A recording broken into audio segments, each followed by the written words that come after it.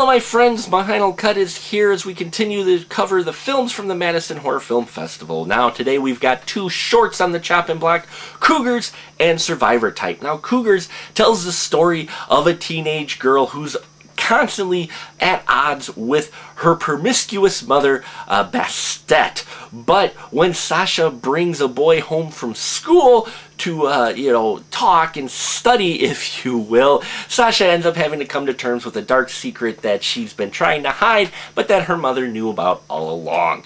Cougars, folks, is a fun short film. It's definitely unexpected on how well it was done, in all honesty. Written and directed by Lonnie Martin. I wasn't expecting too much from it, but when I watched it, I'm like, wow, the production value on this film is really well done.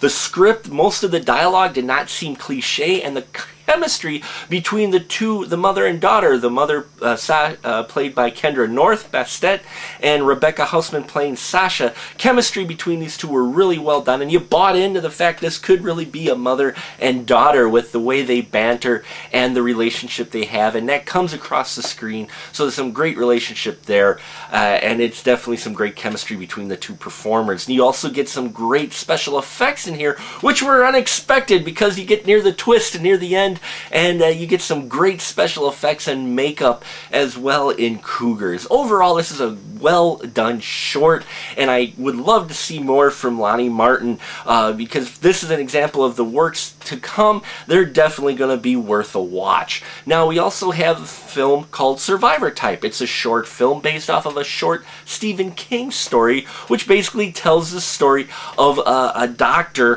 who is trapped on a deserted island with no food, and we get flashbacks to see what's kind of led this doctor to this point in his life where he's been abandoned on a desert island, a kind of a sand, more like a sand dune in the middle of the ocean, okay?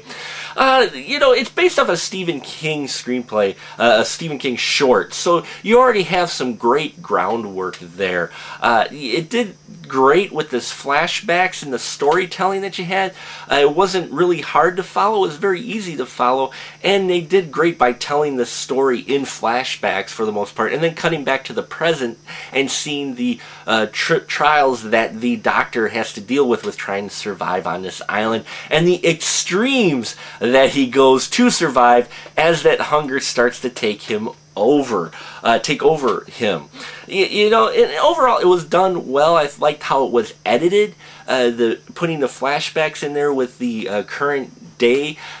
That was done really well. It wasn't disjointed and it wasn't hard to follow. It really told a decent story, and the ending, while it was a bit predictable of where they were going, had a great visual shot at the end. And in fact, the cinematography in this as well was done great with the special effects and the ocean shots and really giving the feel of isolation to the doctor. So I enjoyed that aspect of it. Some of the acting by the other performers, not the lead, was a little bit not stiff but possibly overdone in some respects. So I didn't quite like all the acting in the film, but that's about one of the only weak points of it.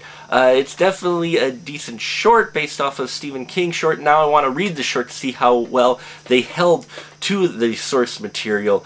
And the doctor the guy who's playing the doctor is great, Gideon Emery, who's done a lot of voice acting in video games. So you may recognize his voice in all your other favorite video games. He's done that mostly, so we haven't seen him much in front of the camera, but what I've seen in front of the camera I did like.